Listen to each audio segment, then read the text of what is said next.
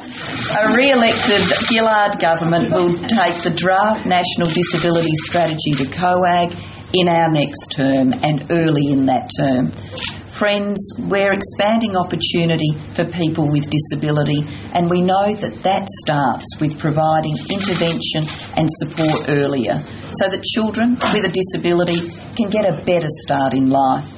I'm proud to announce today that a re-elected Gillard government will provide new access to early intervention services to help kids with a disability get that better start in life. I'm proud to announce today that a re-elected Gillard government will provide new access to early intervention services to help kids with a disability get that better start in life.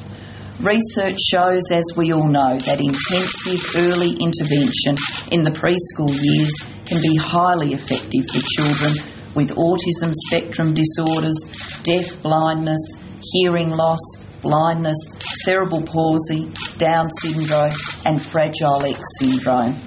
But many families simply cannot afford to access suitable therapies and treatments. So today I announce the Better Start for Children with Disabilities program. This program will help children under the age of 6 with a diagnosis of a listed disability. We will provide up to $12,000 for early intervention services for each child. We will also make available a new range of diagnosis and treatment services for older children with those conditions, and that will be funded by Medicare.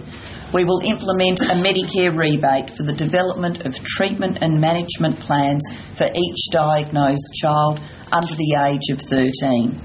Medicare rebates will be available for up to 4 allied health diagnostic services and for up to 20 allied health treatment services per child in total with relevant allied health providers. High-quality early intervention services are critical to assisting children with a developmental disability prepare for school and reach their potential. And we want that for every Australian child, every child.